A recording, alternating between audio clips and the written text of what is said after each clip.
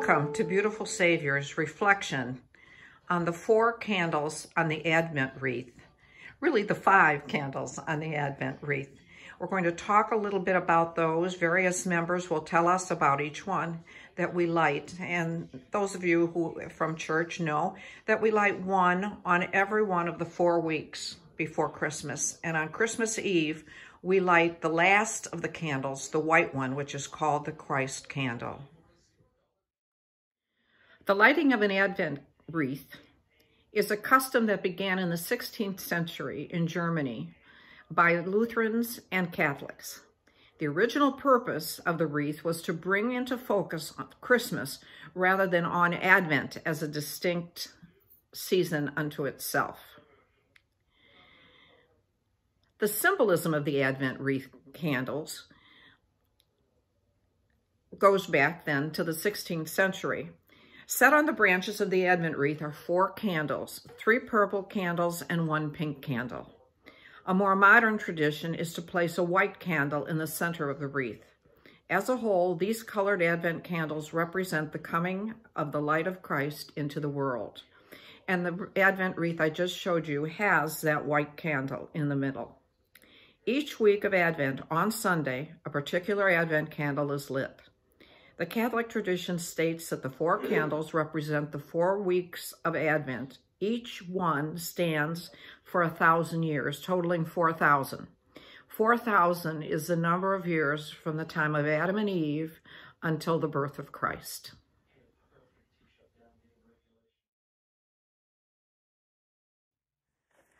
On the first Sunday of Advent, one purple candle is lit. This candle is typically called the prophecy candle in remembrance of the prophets, primarily Isaiah, who foretold the birth of Christ. As I light this candle, let us pray that God grants us hope. The people that walked in darkness have seen a great light. They that dwell in the land of the shadow of death, upon them hath the light shined. Isaiah chapter 9, verse 2. So now I'll share a few words on what hope means to me. Personally, hope means a lot of things. For starters, hope means getting up in the morning. Waking up gives me hope that I will make that day better than the last. This helps me to start my day out strong. Secondly, hope means that I can keep going. I know for most people my age, it got especially hard during the pandemic, not being able to go out and see my friends. But my hope and prayers to God has been helping me through it. Lastly, hope means wishing good on to others. God always has a plan for all of us, and that gives me and others around me hope for the next generation. This is what hope means to me. Thank you.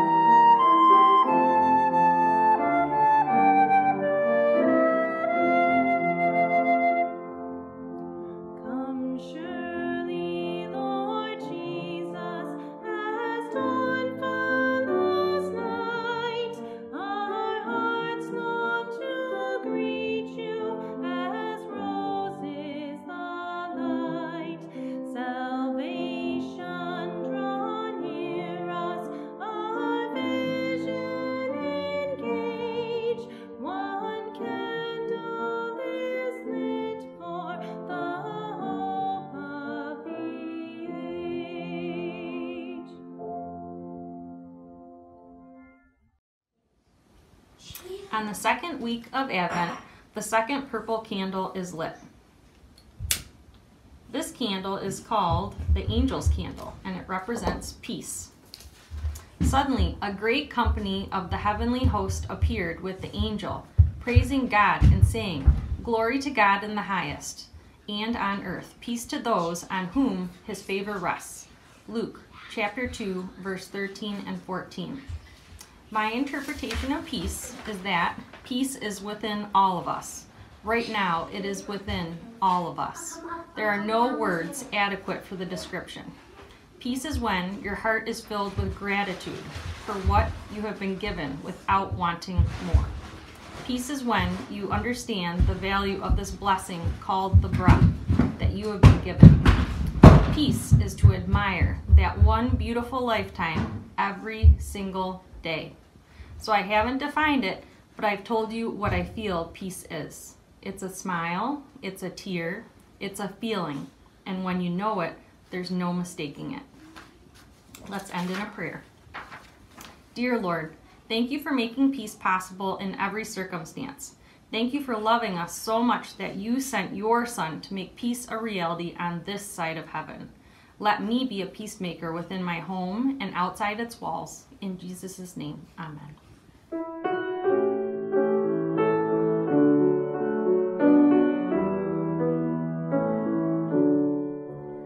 Come quickly, Shalom, teach us how to prepare for the gift that compels us with justice to care.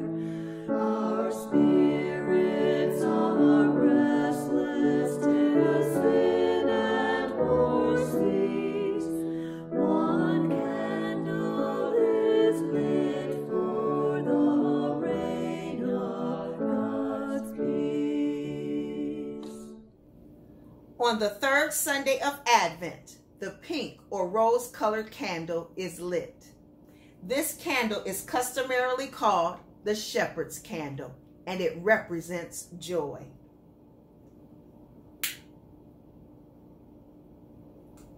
As I light this candle, let us all pray that God grants us joy this holiday season.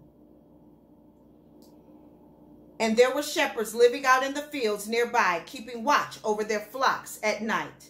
An angel of the Lord appeared to them, and the glory of the Lord shone around them, and they were terrified.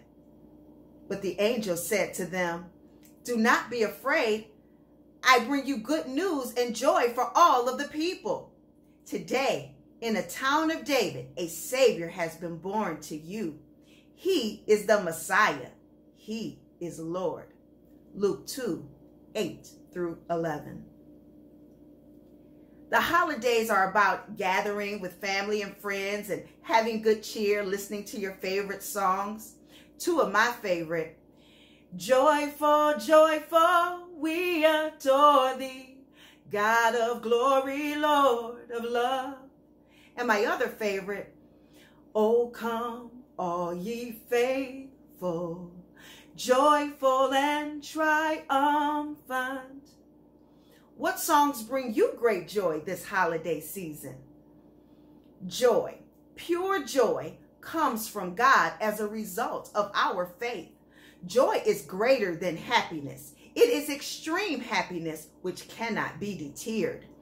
Joy is also trusting God even when doubts fill our minds. Our joy isn't dependent upon what's going on in our lives. It could be quarrels on the job, depression in our home, or even this worldly sorrow of this pandemic. No matter the circumstance, our joy should be evident amidst any trials that come our way. James 1:2 says, "Count it all joy when tribulations come before us." God's joy for us is never ending. It enables us to enjoy all that he has given us: family, friends, shelter, but more importantly, our salvation. Psalms 51 says, "Make me hear joy and gladness, and restore the joy in my salvation, and my tongue shall sing aloud your righteousness." Yes, we know that this pandemic is causing us great grief and strife. We're not able to gather with family and friends as we normally do because of social distancing. But remember, God tells us in John 15:11, "Let my joy remain in him, so that my joy may be full."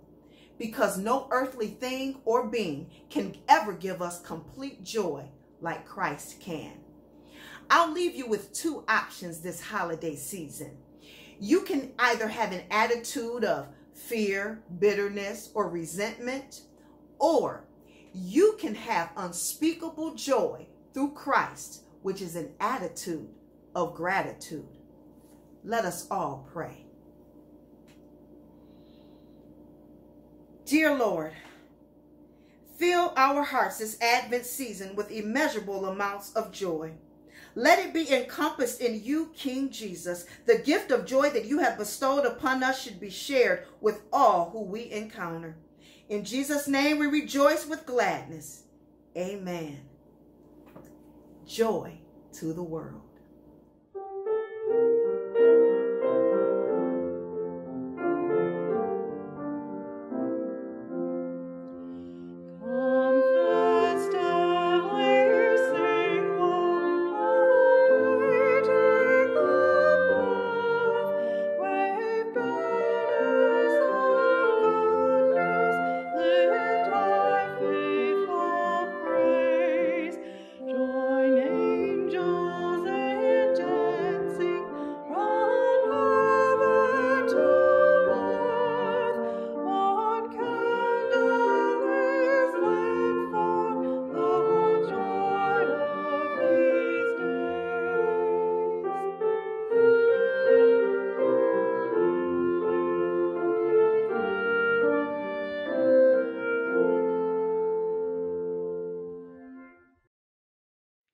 On the fourth Sunday in Advent,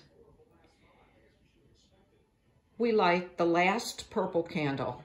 It represents love. Some traditions call this the Bethlehem candle, symbolizing Christ's manger. Luke says, "This shall be a sign unto you. You will find the babe wrapped in swaddling clothes, lying in a manger."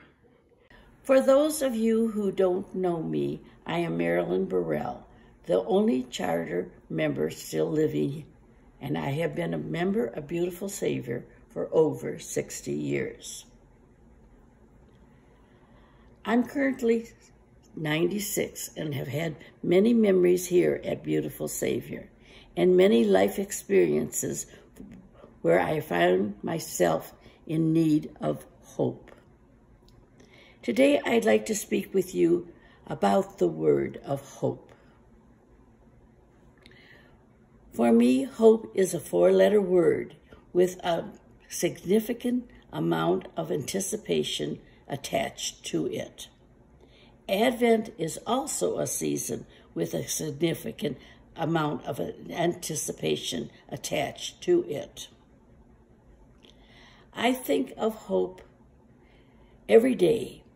Some examples in my world are, I hope that my family remains free from the virus. I hope that I have complete healing from my recent eye surgery. I hope for healing for others.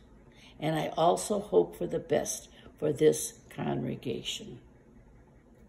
When I think of the word hope, I also think of what each individual letter means. H is for healing. Healing for not only me, but for others. O is for others, doing for others as we would like them to do for us. P is for prayer.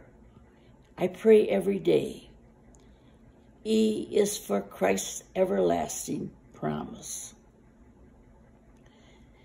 This Advent, please join with me in looking forward with hope to Christ's everlasting promise, looking forward with eager anticipation and prayer to the coming of Christ's kingdom when he returns for his people.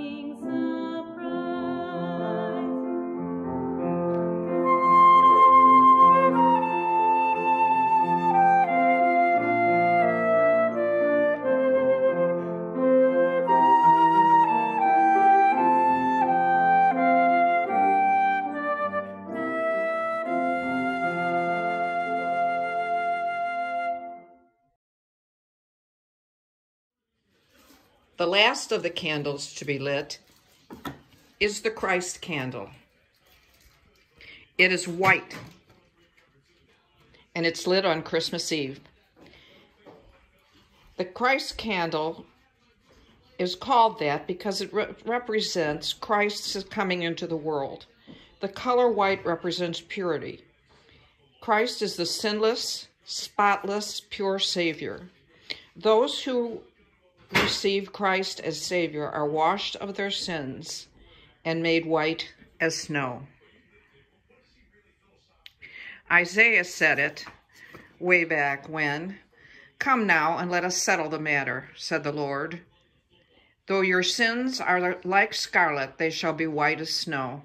Though they are as red crimson, they shall be like wool." Let us take a moment and think a little bit about this Advent season and maybe say a prayer. Lord, be with us in this Advent season. Be with us in this time of turmoil. Let us know that there is no one as steadfast in keeping his promises as you. And the first promise is that you would send your Son to forgive our sins and make us white as snow. So as we complete Advent, we move into the Christmas season. May this Advent reflection help you grow in faith, and may all of us look forward to the birth of Christ on Christmas and the Christmas season. Amen.